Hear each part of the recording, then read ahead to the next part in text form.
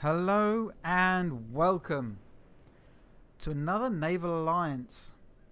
Today we have the joys of watching Darkwing Glacier sailing in the T-61 German-ish, I'll get into that in a minute, destroyer. And he's born up to the north side and he's going for ACAP.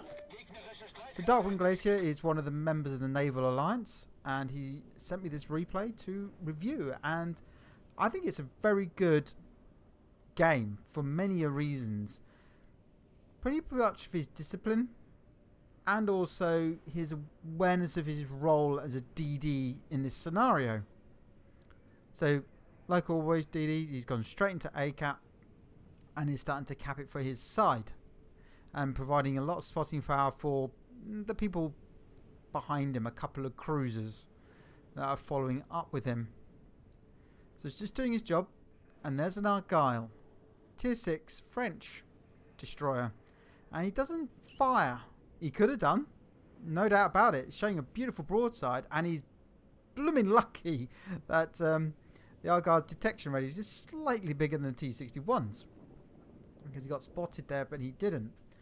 He didn't need to, because his job is to actually take the cap for his side, not necessarily kill the other team off. So that's a nice awareness. And now you're thinking, right, what would be going through his mind would be like, what is that Argyle going to do? Because that's clearly the most dangerous ship to him in this current scenario. The enemy are too far away and shooting, but he hasn't been discovered, and his support is quite far away. So that Argyle's got pretty much two options. One, come past, well, three options really. One, come past that island where he sent his torpedoes. Two, back off. Three, come back round the island on the right. Now I doubt if it's option two, because the enemy's ships are far closer than Darkwing's here. And sure enough, he went for option one. And those torpedoes are looking pretty damn tasty. Congratulations, Darkwing, for predicting that result. And for being incredibly lucky for him to just sail straight into them. Very well done. Now that is a massive impact to the game in this side of the map. Because they've lost their DD, the likelihood of another DD is very slim, because the enemy have only got one. And looking at the minimap, it was last discovered way down to the south. So he, up this end, has got significant spotting power for anybody that's any of his friendlies that decide to come up. So the T-61, she is German. She is definitely German. However, she was not built to any German specifications and built to Dutch specifications, to Dutch designers, Dutch standards, and was based on two other destroyers which were burnt at the time of the invasion by the Germans, the Philip van Almonde and the Terjek Hedes, although I have just butchered them, so I'm sure somebody will correct me in the comments description. And in game, she's a very potent tier 6 premium, better in many respects to her counterparts, and as Darkwing is demonstrating, a very good torpedo boat with her I think it's 8-kilometer range torpedoes, making her very usable in terms of the stealth torping. So I think with the consumables installed, you can get a detection radius of about 5 to 6, and with torpedoes at 8 gives you a good 2 kilometers leeway. And now he's finding himself pretty alone up here, but he can outspot the enemy, so he can outpredict them. So he keeps it going. So sure enough, he's deciding to duck back into A point and passing the wreck of his lone friendly that decided to come up after him. By being the only one being spotted, he can pretty much keep the enemy at bay from this cap. And this is an old replay file. This is not 7.12. This is 7.11. So apologies for the horrendous quality of the replay on some occasions. I do hope they've fixed that, because it's so irritating that they do all this wonderful adding of ships and yet they can't. Well, as I was saying about being a torpedo boat, beautiful devastating strike, bring up his second kill of the game. So yeah, so him and Leander are bugging out of this area because they are still outnumbered. We've got Dallas there and Arizona, another tier 6 premium there, and I must admit, very good. He's bopping into the smoke of the Leander, so he doesn't have to use up his smoke. Leander is spotting for him. The Omaha is nobody's fool and is squirming and twisting and turning like mad because he knows his ship is pretty much made of citadels. Ducks one set of torpedoes. Darkwing opens up. He's obviously ducked out or missed the first set of torpedoes which Darkwing has sent, and now he's not been spotted. Pops his hydro. Nothing. So he probably has turned to the west. No, he's turned to the east. And Darkwing had the HP loaded. I must admit, I bet he wished he had some AP, because that would have done some serious damage. And unlike the tier 6 tech tree counterpart, she can't carry the 150, which would have made absolute dinner of that. Ooh, took a whopping great broadside from the Arizona, probably a couple of sticking penetrations. Yolanda is gone. He's feeling very alone here because he is the only one up at this north flank. So his job has changed entirely. He's got to try and hold these lot off and hopefully allowing his team to take back B cap. And there looks like they're, although the ship count is roughly equal, it's still well in the balance here. Come on, Darkwing. Maybe AP would have been better. I'm not entirely certain.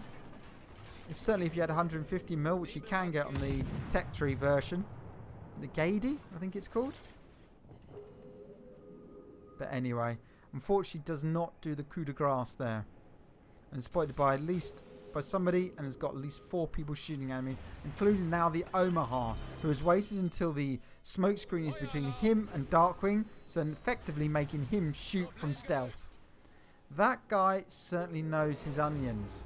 Certainly knows his onions. Well done. Well played. It's good to see. So Darkwing is forced to actually retreat here. But he's retreating to the left side here, which is actually very useful because the enemy are going to have to try and push down, because that's where the that's where the rest of his team are, the rest of his flotilla. So by coming this way, he hopefully will catch him into a, or he takes up a cheeky strike on the Arizona. Hopefully to get him in a crossfire.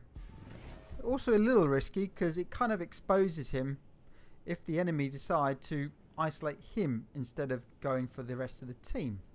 So he's pushed around, spotting A point again. There's that Omaha player and the Arizona and another cruiser there. Tough. Goes for the Arizona with the torpedoes. He's already had 1 hit. But now he's going to have to try and take out the Omaha with probably the priority target, being the lowest health here. Loads the AP up.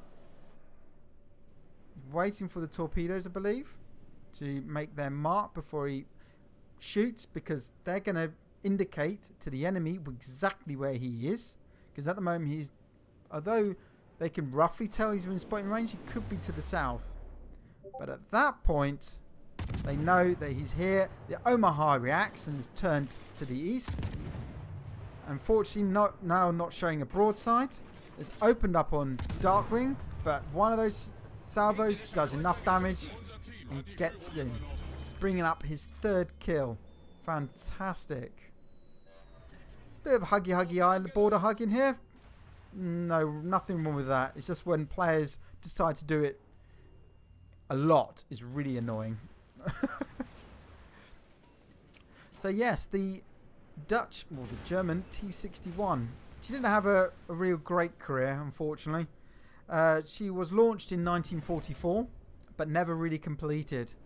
And on the 12th of September 1944, was being towed back to Germany for complete refit, but unfortunately got sunk by aerial torpedoes. Not entirely sure by what from, but most likely by the British Coastal Command unit, who were doing a lot of operations in the area at the time. So yeah, not a sad history, but in game she is particularly strong. And in the recent sprint, I've seen a lot of T-61s. A lot of them. The combination of good guns, good torpedoes, fast firing torpedoes relatively, has made them an absolute beast. Now he's zoomed in on the Arizona. He's taken a good lot of pot shots at him because he can tell that the turrets are turning completely opposite direction, giving free rein of shooting them down. But the enemy Nuremberg has decided not to support the Arizona and going forward, and is putting all his attention on Darkwing here, and is laying some relatively accurate fire. And I must admit, I bet he was using oh dear, high explosive, because that may have been enough.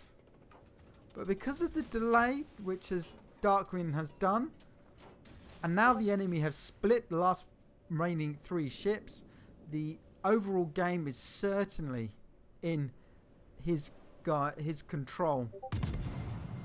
So can this Nuremberg though deal with him? Can he do the final hurrah? Incoming shots. I must admit that the odds are in Darkwing's favour at the moment. The guy's firing blind into smoke because he's being spotted by all the friendlies because of he's shooting. He does have Hydra though, which is very dangerous. He's turned his fire against another enemy, not surprising. Probably trying to help out the Arizona to the south. Come on. Oh, he's captured it for the team. Taken out a gun turret, and that'll be the forward one. Oh, that's good news. It means these shots are going to have no reply. And now that Nuremberg's on his own. And with his Arizona being taken out by torpedoes. He pulls away, just out of a detection radius of the Hydro. And just surely must be running from the Nuremberg. Come on. Torpedoes out. We've had success so far. Using the smoke between him and this cruiser. Come on. Those torpedoes are looking good. Oh, massive hit from a friendly, and coup de grace is done. And done he is with 93k damage. Number of torpedo hits and 4 kills to his name. Very well played from a fellow Naval Alliance member. And let's have a look at his base XP. Ooh, very tasty indeed. Just over 2,000. But more than that, he understood his position in the game. Going for the caps, going for the win, rather than necessarily going for pure damage. Very well played. Check out his and others of the Naval Alliance below in the description. My name has been Mitchell the Slack. I've enjoyed making this, and I'll see you all on the next one. Goodbye.